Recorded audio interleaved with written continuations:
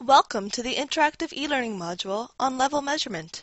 Hi, my name is Stephanie, your guide to take you through this module. There is also a menu on the left-hand side of your screen and the control buttons on the bottom of the screen to help you navigate your way. So, you want to learn about level measurement? Well, grab your coffee and get ready. Whether you are new to level or just in need of a refresher, by the end of this module, you'll be an expert in the fundamentals of level measurement. Level measurement is the measuring and controlling of the level of a material contained in storage and process vessels, such as tanks, wells, reservoirs, ponds, bins, and hoppers. Simply put, level measurement tells you how much material is in a contained vessel by showing where the top is. It is the most common process measurement in industrial instrumentation. Opportunities for level measurement are everywhere, and Siemens has the technology to measure level on lots of different materials, from liquids to solids to slurries. Liquids generally have a flat surface to measure, as their viscosity and gravity even it out. Solids present a different surface, and generally pile at an angle to a peak. And then there are slurries, the in-between that can lie flat or peak depending on their gooey factor. Now that we've covered what kinds of materials we can measure, Henry's here to tell you more about why and how we measure level.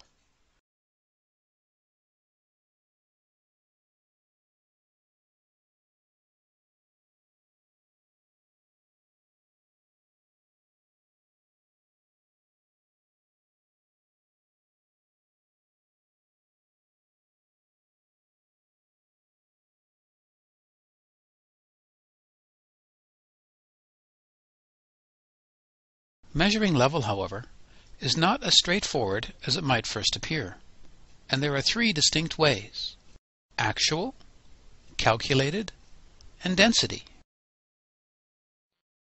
Actual level measurement directly measures the material for which we want to know the level. One of the few technologies that measures actual level is capacitance. Calculated measurement indirectly measures level by calculating conditional factors. Technologies like ultrasonics, guided wave radar, and free air radar measure distance to the surface, not the level itself.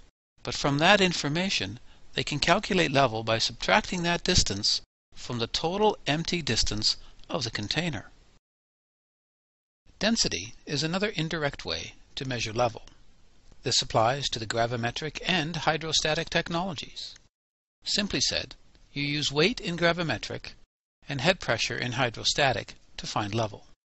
Please note that you must know the material density when calculating the vessel volume.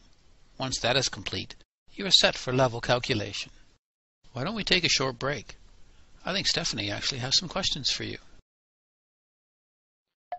All right, now let's take a moment to review some of the key terms that are often used when talking about level applications.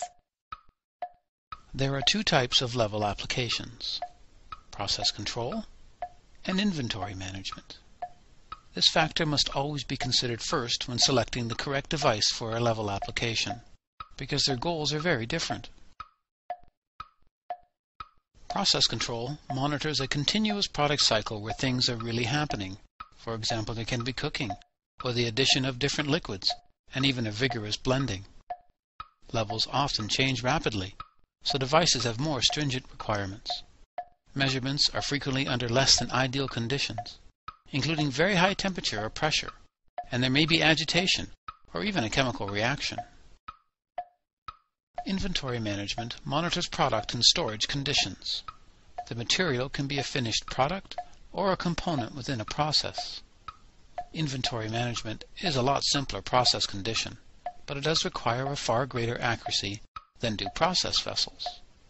Inventory, after all, costs money, and small level changes can translate into large amounts of cash. Cash which is best left in the customer's pocket. There are also two types of level measurement within any application: point and continuous level, and they often go together as part of a complete level solution. Where there's a requirement for one, the other provides important backup control. Point level measurement often acts as a switch or an alarm. When the level meets a certain point in the tank, it just switches on and off. Simple, really. Continuous level measurement measures a full trend over time and throughout the tank range. Please note that point level backup control is an important component in these applications. Now, let's go inside the application where the devices actually work. Contact devices directly touch the material.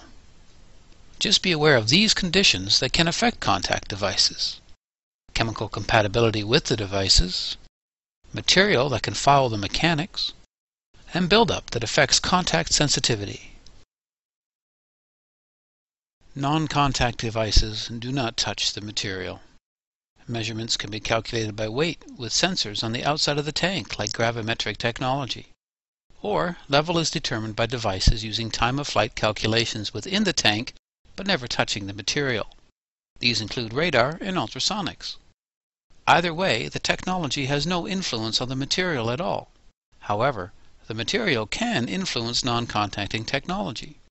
Certain environmental and material conditions still need to be considered, like atmospheric conditions or chemical compatibility in pressure and temperature. A material's dielectric constant, or dk, is important for radar devices. Electromagnetic waves reflect better for material with a higher dk. The higher the dk, the better the reflection, and then the more accurate the measurement. Have you ever microwaved a bowl of soup only to find the bowl scorching hot while the soup stays lukewarm? That's because the bowl is made out of a high dk material, so it reflects the electromagnetic waves instead of the soup. If you use plastic or glass bowls with dk's lower than the soup, you'll never have a cold lunch again.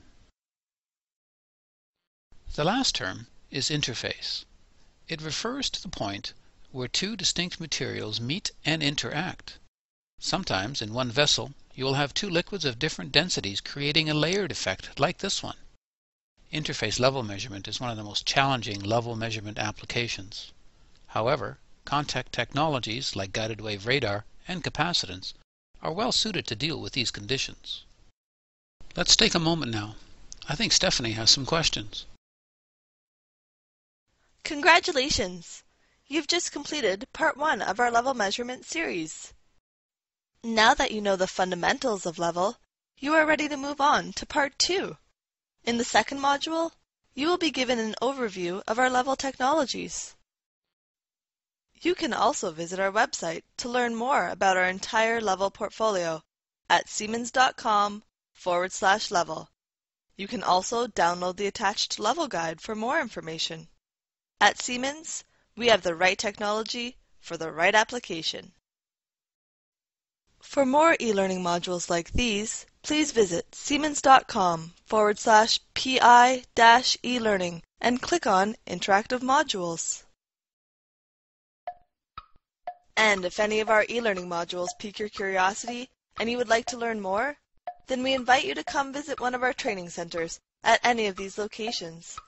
Our in-depth courses include hands-on training from application specialists. You'll get to play with actual PI instruments and learn about them in more detail. For both introductory and advanced training, go to siemens.com/pi-training and register now. Want to learn more? Check out the following Siemens books, available on Click for Business or through your local Siemens distributor. This e-learning module is not only viewable on your computer, but on your mobile devices too. All major mobile devices are supported, including Apple, Android, BlackBerry, and more. BrainShark even offers an app for Apple users and an app for Android users for a more interactive mobile presentation. So get mobile! Level measurement is the most common process measurement in industrial instrumentation. I hope that you enjoyed learning more about the fundamentals of level measurement. Thanks for watching, and see you soon in Part 2.